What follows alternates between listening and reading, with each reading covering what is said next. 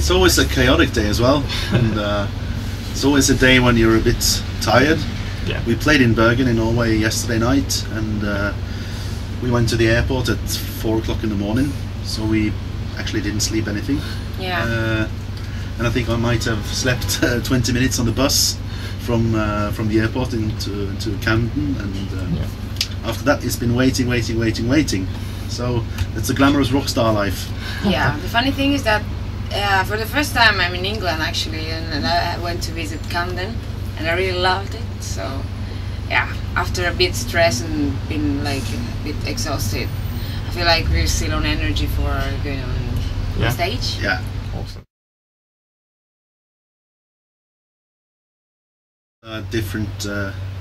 Lots of different things. I guess first and foremost, the band lost Vibeke, who used to be the female singer, and wanted to use some time to find the right replacement. Yeah. And according to Anders, the most important thing for Tristania was to find somebody that was not a bleak copy of Vibeke, was something different that could bring something new into the music. And when they eventually found Mariangela, they found me. Yeah, they found her in the woods somewhere. No. Nice. Eventually found Mariangela. I think also a band needs to adjust to new members. Yeah. And it wasn't, you weren't the only one. Yeah, actually the thing is, of course it takes time, and they had to know me, they had to get to know many things about how to, which direction take with me, because anyway I was totally different from Vibeke.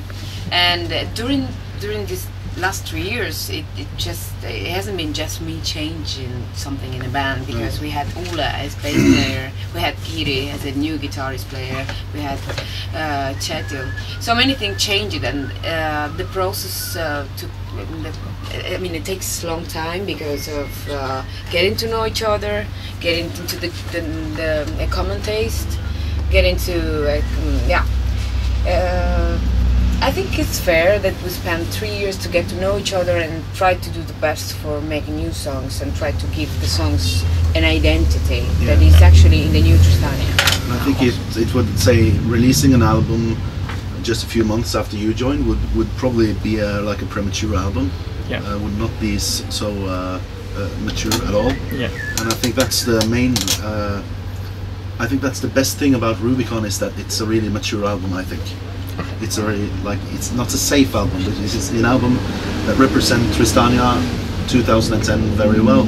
The new version. Yeah. It represents all the personalities in the band in a way that we are confident to be what we are in music.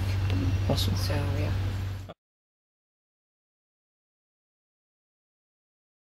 Yeah. Actually, the story is an Italian story. That's the funny thing, because it reminds an episode for Giulio Cesare. Okay. He's an Italian. Julius Caesar. Yeah. When he crossed the Rubicon, he was supposed to cross the line for. He crossed the line for how can I say in English? Break an agreement. Yeah. So all behind that's the meaning of go over the line, cross the border lines, and not there's no point of return after the return. So it's like you have to move on. So every situation in the songs is described like hard moments, hard times, and in different contexts, in different situations, but all they mean the same. It's like you get into a point that you have to find the strength yourself to move on.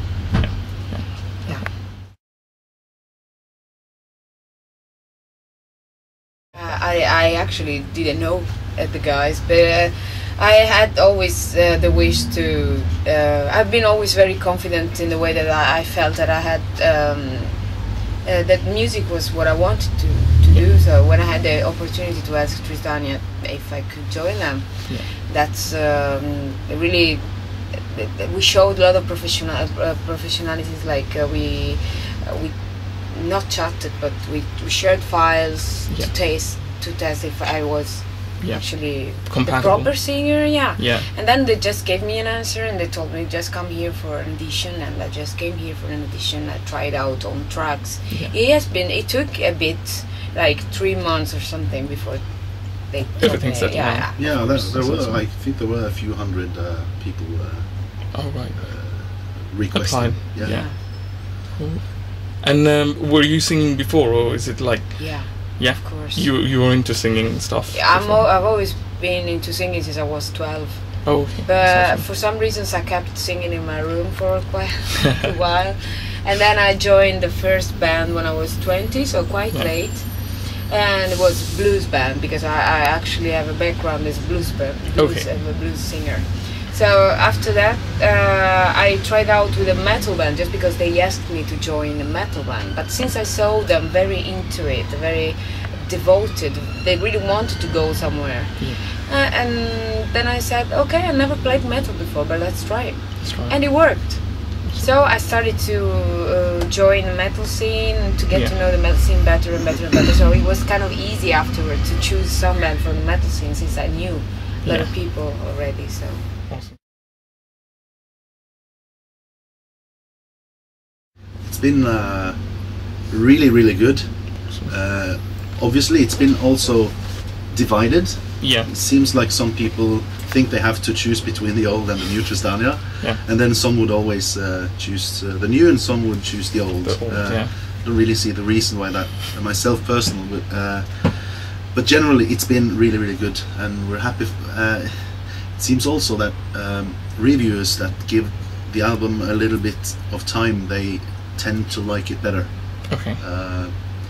Because I think the album has lots of layers. Yeah. With music and meaning, and both musically and lyrically, I guess, and with harmonies and with different like instrumental also. So I think it's an album that needs to grow on you, to release its potential. And I don't know. I wouldn't say that all the people who doesn't like the album have only heard it once, but no, it's been mixed, but it's been mostly really good. Mostly really good. Yeah, and we're happy for that. It seems like people that listens to the album as a piece of music, piece of art, they with an open mind also, not the ones who have to decide between old and new. Yeah. We seem to have been able to communicate the album with them, and we're really happy for that. That's cool. Different artists, but I catch from them everything that is to me is interesting. For example, I can drive from Diamanda Galas, I love her. Yeah. Then I go up to Skeen, and then I can go to Nika Costa.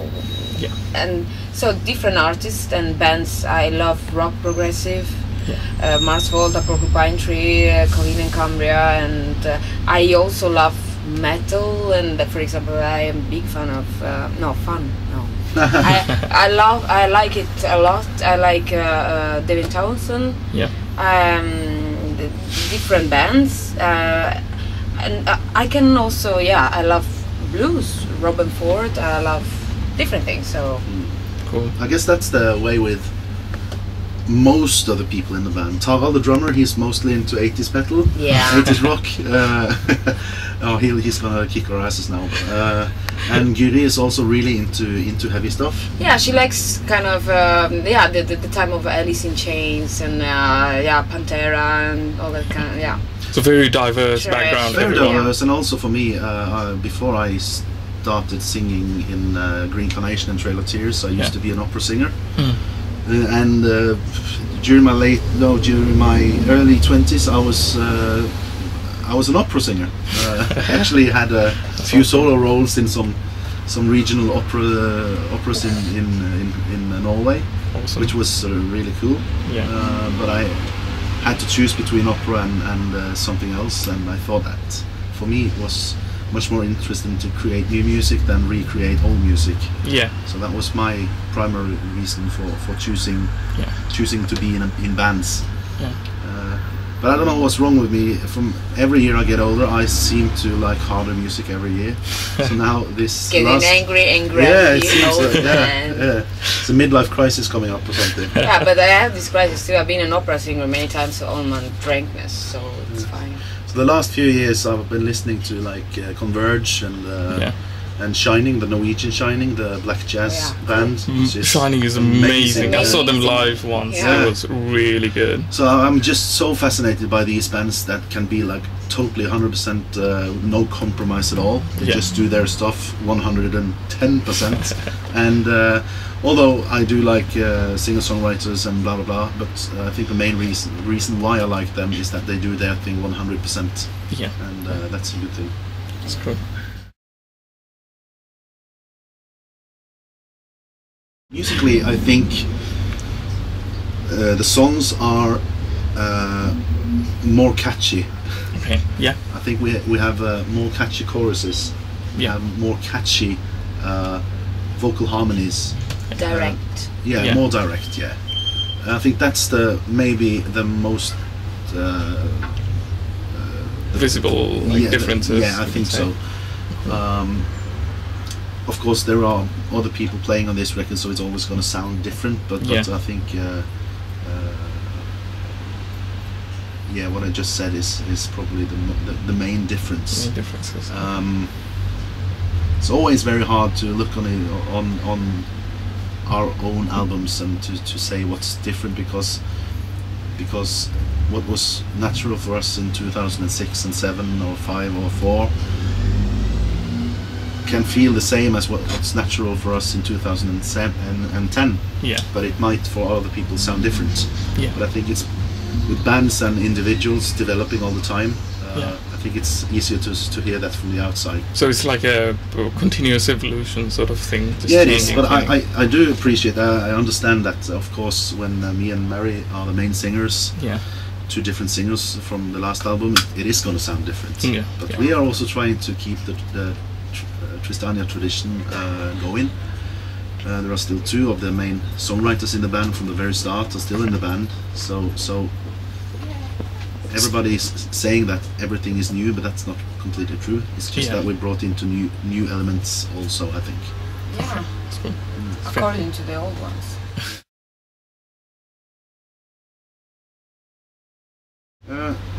Today, on the first date of the European leg of the Rubicon tour, we're not completely sure.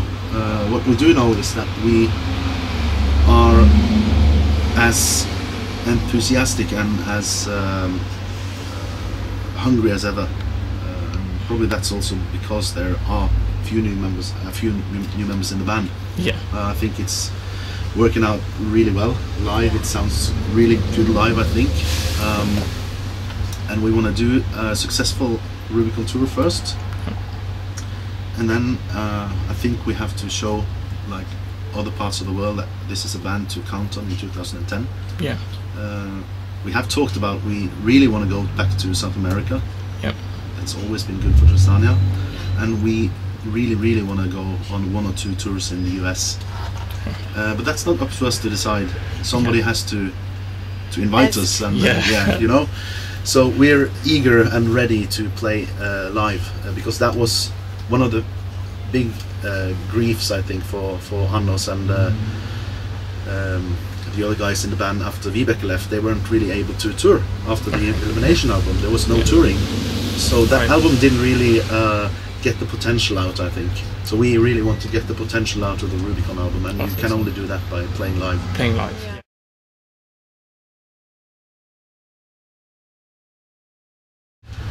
We love you all. We do. It's like for us who's new in the band, it's an honor to be on the road with Tristania and to meet all these loyal fans. It's been we warmed up for this European leg of the tour by playing 7 shows in Norway, and the feedback has been amazing, and it's so good. So it works out well tonight, which I'm quite certain it will. Yeah. We're thinking of doing like territories for 4 days. For example, Benelux and UK and Ireland could be a territory as well. So if everything goes well, we hopefully see you again soon. Awesome. Yeah. Cool. Thank you for doing the interview and Cheers. spreading the time. Cheers. No problem at Thanks. all.